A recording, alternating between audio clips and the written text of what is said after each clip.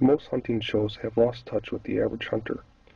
The hunts are taking place on expensive leases or outfitted hunts that average hunters can't afford. The hunters you see on this show represent the average guy. Hunts take place on public land, the family farm, or a place we knocked on the door and asked for permission. We will take you along for the scouting, planning, and then the hunt.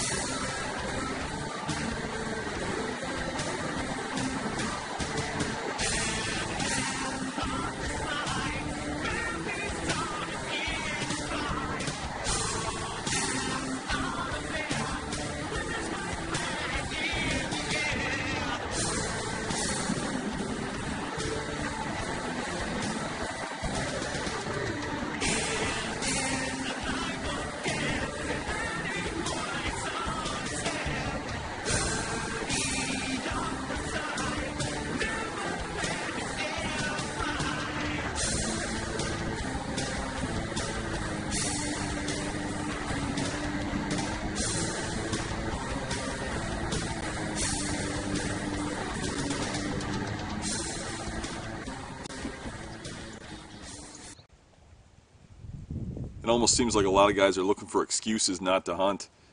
You hear a lot of people say, deer don't move when it rains, deer don't move when it's windy. And if you're one-dimensional, that might be true.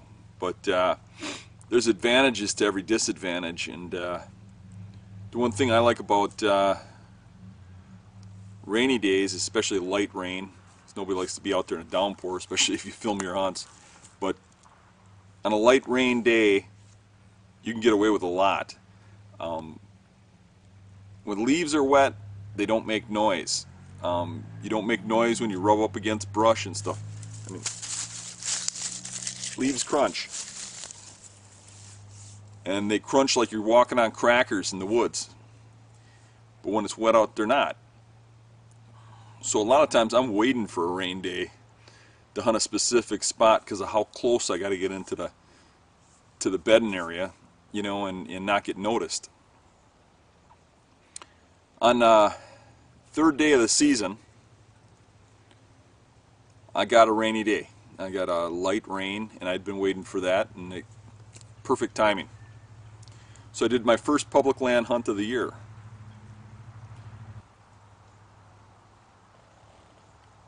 I slipped into an area where deer are feeding in some fields, and they come out of this bedding area and they go up one tree line, the other tree line, or they go straight out to this field. But they come out and they stage real tight to their bedding. And to get in there, you got to make noise, unless you've got wet leaves and stuff. And I got to get within 50 yards of those beds. So that rain day was what I needed to get in there.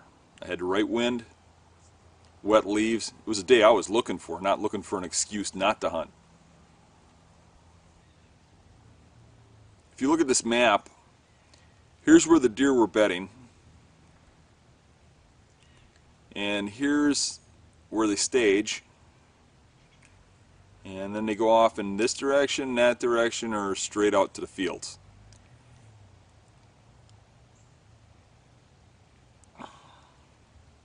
Here's how I access. Here's where I come in from. Slide in here, and I get right to this point right here in order to catch those bucks coming out of there. It's really hard to do if you don't have a sound advantage, which I had that day because of the wet leaves.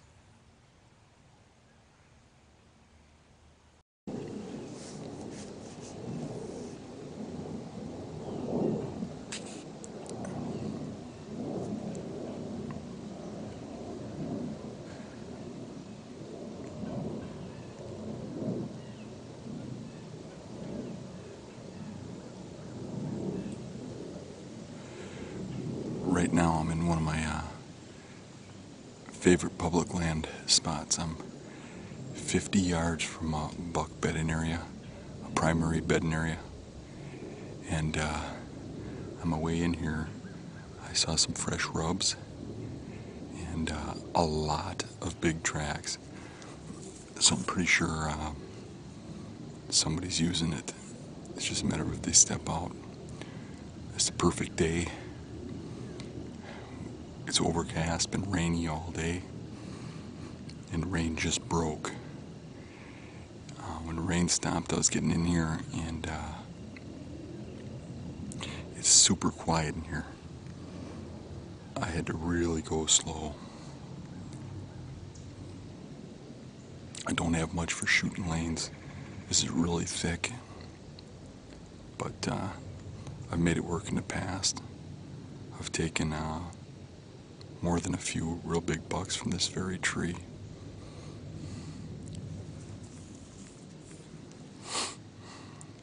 We'll see if anything gets up out of its bed.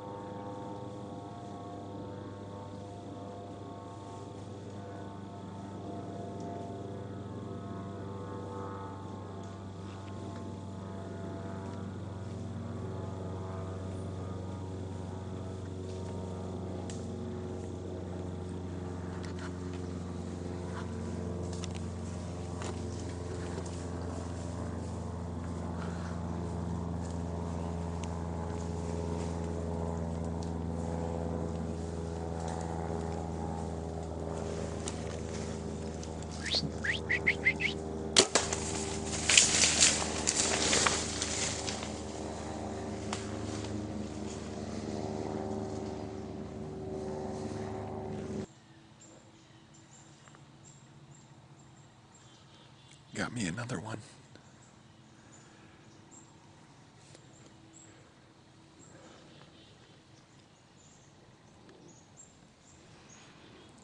A whole bachelor group came in. There's still a couple of them over there. The first one had a really weird rack that was in velvet. The second one came running in and looked like a shooter, so I drilled him. Looked like a real good shot. I think he went down. I think he's right over there. But there's still two more coming. One of them stopped and rubbed the tree, and they both just wouldn't come over here. Now they kind of turned around and are leaving.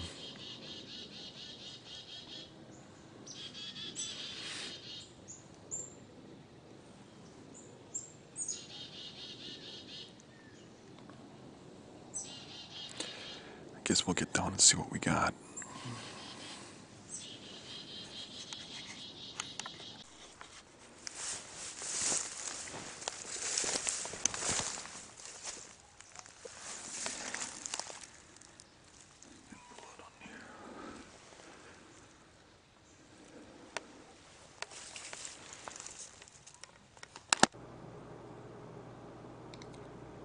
I was hunting one of my favorite little bedding areas. I've shot a lot of big bucks out of that spot.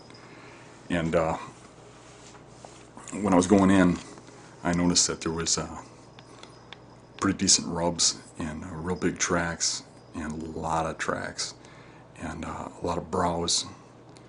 And I knew there was at least a couple big bucks holing up in that bedding area. I could tell by the sign. There was hot sign coming out of that bedding area, hot, fresh sign. It was raining out, and the storm was breaking, and I knew they were going to move early with the front. So I moved in and set up as quiet as I could. Got in there, and nothing moved until about sunset. And then all of a sudden, bucks started getting up out of the bedding area all over the place and coming my direction. I was just getting glimpses of them, and they all looked small. But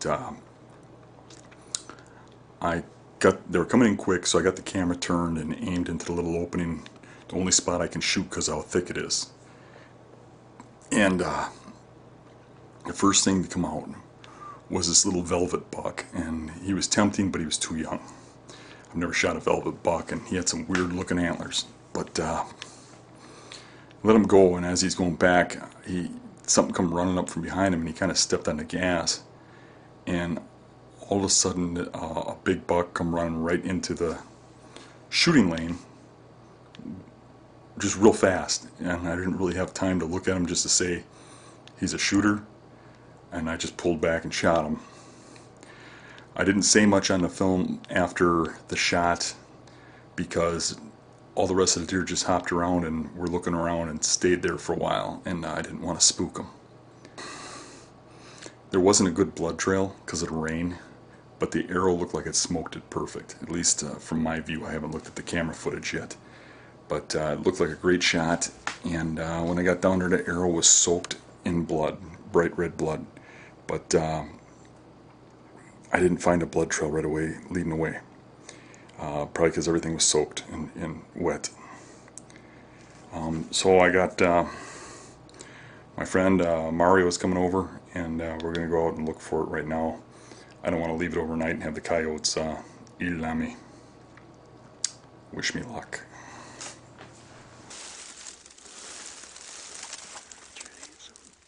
It's a 9-pointer. He's not as big as I thought he was, but he's fairly decent. It's quite the tracking job. I thought I nailed him. It looks like I was a little further back. He probably got 300 yards, and we lost the trail several times. Really had to search. It wasn't until he got into these cattails that we could really start keeping on the blood a little better. Get a little better video and pictures of him in the morning. Now we got a long track getting this thing out of here. Yeah, we do. Thanks, Mario. No problem. Guess I owe you. All right. This is the third day of Wisconsin's bow season. It's September 15th. I went in to hunt one of my favorite big buck bedding areas on a public marsh, and on my way in I could see that there was a lot of sign, a lot of nice rubs and big tracks coming in and out, and I knew there was going to be bucks in there. I set up about 75 yards from the buck beds on a crosswind, and a little before sunset the bucks started rising up out of their beds, and they were hard to see because it's really dense cattails and marsh, but you can't really see them till they're in a little hole underneath you, and that's my only shooting lane. And first buck out was some sort of weird antlered velvet buck. He had like 3 spikes on one side and 2 on the other, all in velvet, and he was acting weird. Ran through the shooting lane, and I could hear something else coming up behind him, and just as I put my release on the string, this guy jumps out, and I just drew back and shot him.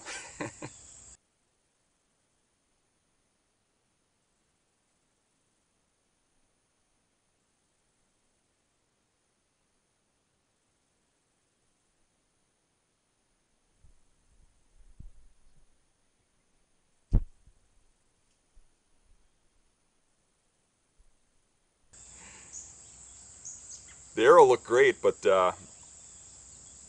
it really wasn't. It was a little further back than I thought it was. I got liver in one lung, and it ended up being an all-night track job.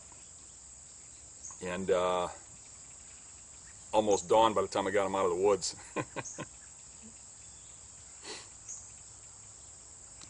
I go in mobile, stand in sticks on my back, and I only hunt there a couple times a year, and that's what keeps it good and fresh.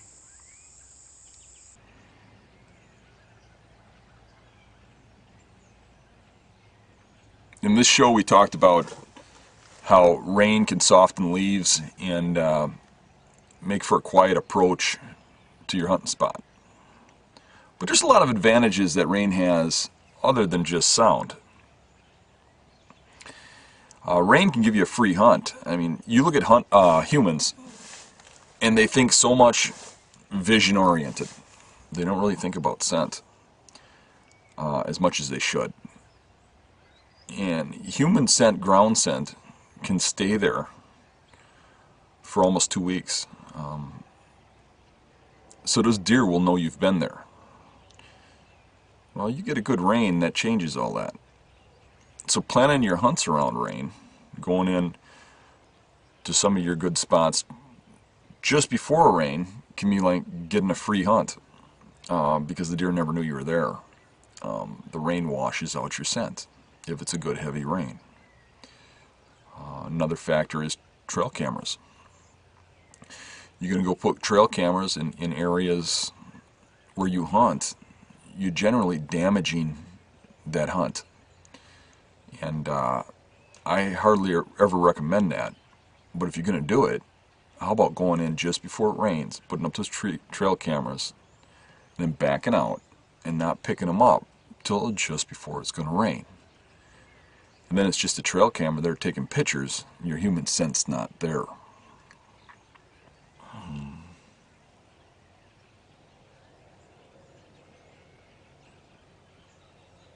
Next hunting season, when you start thinking about the disadvantages and all your hunting partners are saying it's too hot, it's too windy, it's too rainy, try to have an open mind and think about what kind of advantages you get from those disadvantages and where you could hunt that would help you in that situation.